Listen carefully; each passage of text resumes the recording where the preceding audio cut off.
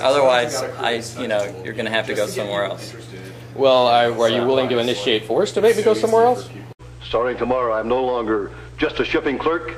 I'm chairman of the board. And it's all because of Freaking.com.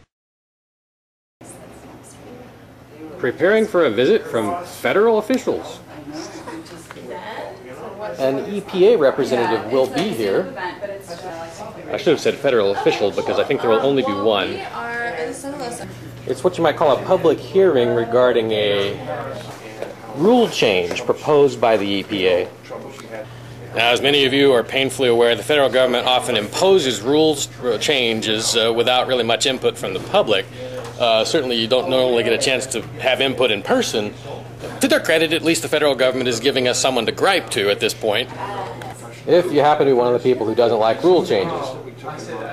Oh, it's RidleyReport.com. It's a poor man's TV station. What's it called? RidleyReport.com. Ridley Report? It looks kind of chintzy, but it's New Hampshire's #2 YouTube channel. So, yeah. If you want something, we'll bring it up from downstairs. What do you need? Yeah, no. So anyway, I went and read this proposed rule change yesterday, or part of it. What do you think about the regulation? I'm more interested in what you think about the EPA regulation. No, I can't speak now. Why not? Have you read the EPA regulation? Have you read the EPA regulation? You're still recording me, so I can't understand. I beg your pardon? You can direct your questions to him. Why not you? You can direct your questions to Rob. He's our state director. He's the go-to. I actually interviewed him a while back, and then I ran off on him in the middle of the interview. I was going to tell you. Also, finish the second half. Yeah, I can do that. I can do that. Yeah, I've apologized to him for that. In our office too, the guy who wasn't. But yeah, have any of you read the proposed rule change? Yeah, there we go. We really can't speak about it. Do you support the proposed rule change? We're the League of Conservation Voters. We'll just leave it at that. I'm actually kind of. What does that mean? Say anything. We're saying it's on our shirts. You need to me. Well, I can talk to you, Mr. Warner. I appreciate you volunteering. Yeah, are you a supporter of busy the? at the moment. Are you a supporter of the rules change? Can I do this later? I'm in the middle of something. Well, you just tapped on my shoulder and told me I needed to talk to you. Well, at the appropriate time. So let's just leave it at that. Yeah, for me it's always now, but if you don't want to do it, I can't make you do it. All right.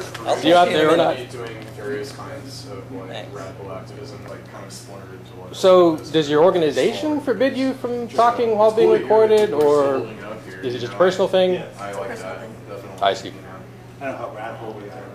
None of you are willing to say whether you've read this proposed rule change or whether you support it? Can you stop bothering my staff? They're your staff? I thought, now you're a city council member. How, in what capacity are you running them as your staff? I'm the state director of the League of Conservation Voters. Okay. Cool. Yeah, they get a lot of reaction. I'm not comfortable with this. Just sort of this free form. That's kind of what I do. Well, I'm not participating in it at the moment. Okay, neither are they. All right, let's leave it at that. All right. For now. Okay. Well, Otherwise, you're gonna have to go somewhere else. Well, are you willing to initiate force to make me go somewhere else? People to just keep on walking through the day-to-day. Right. Yeah, it was pretty good.